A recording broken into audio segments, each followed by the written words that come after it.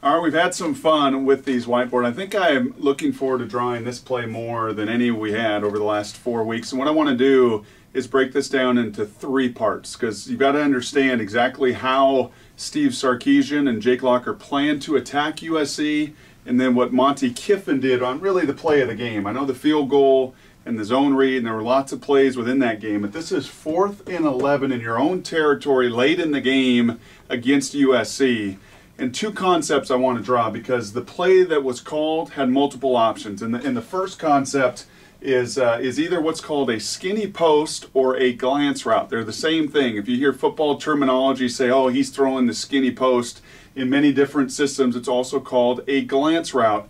And all that is for a receiver, in this case it was Curse, is he's going to run almost like a deep slant, and it's a real rhythm timing throw. And in the play that they called, and they ran this a number of times in the game, you'll remember the drop in the red zone on the wheel route. They actually call that not just a wheel, the other term is a rail route. And the back came out twice, and they missed it both times. They missed a touchdown to Polk, and then there was a blitz on a second down that USC ran where you saw Polk come out of the backfield. So that was one concept on one side of the field, and that's the glance or the skinny post. And you run a wheel or a rail route. That's always a good combination. And the other concept on that play is a West Coast principle. Steve Sarkisian also brings that concept within this play, and that's what they call flanker drive. And in this case, they did it from the trips formation, and all flanker drive is, from multiple different sets, is this, followed by the tight end doing this, and then a back on a check down, or in this case, they were in trips with no check down. But that is what's called a flanker drive concept. A progression read for a quarterback. You read shallow cross, number 1, you come to this number 2, and then oftentimes, as I said, there's a check down, maybe a hook route, something for number 3.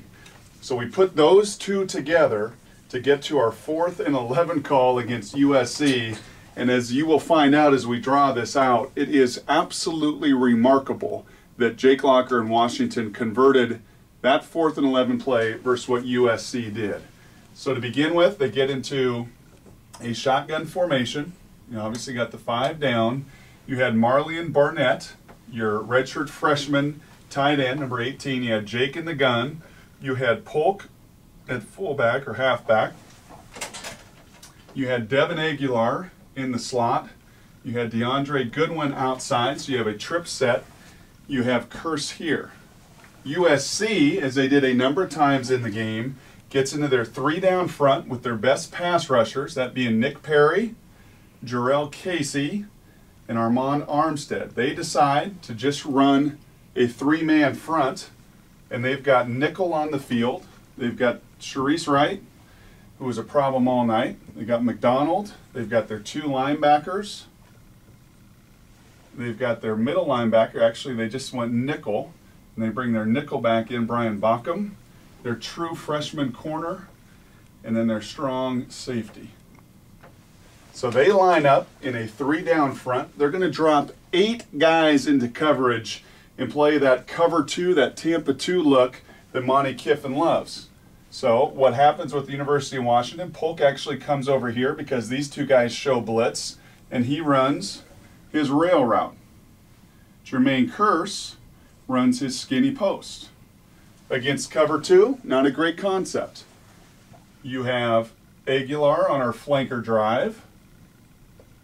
You have Barnett with that drive running this.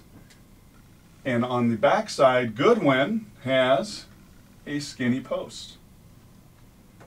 Remember now, 4th and 11. What does Jake have as this play unfolds?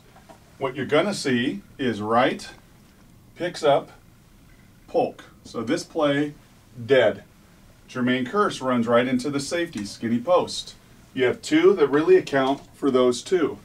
You have Aguilar, who's running his flanker drive. Linebacker accounts for him. So in essence, you have now 1, 2, 3, 4, 5 guys. 5 guys defensively for Monty Kiffin against these 2 left. And what happened on the route, Barnett runs his route. This linebacker drops in his hook zone. Okay, Kennard turns to kind of run to play that middle of the field. Bockham settles. This true freshman corner, Nikel Roby, has nobody. He has nobody. When Polk moves over, he has no other play. He's seeing everything happen in front of him. So in essence, even though he's a flat defender, he locks on. So this the shallow's taken away. Linebacker takes away this. So now we have 1, 2, 3, 4. You have 4 defenders. 4 defenders for 1 skinny post route. Tell me how you complete that. If Monty Kiffin looks at this Sunday morning as he did, he's pulling his hair out.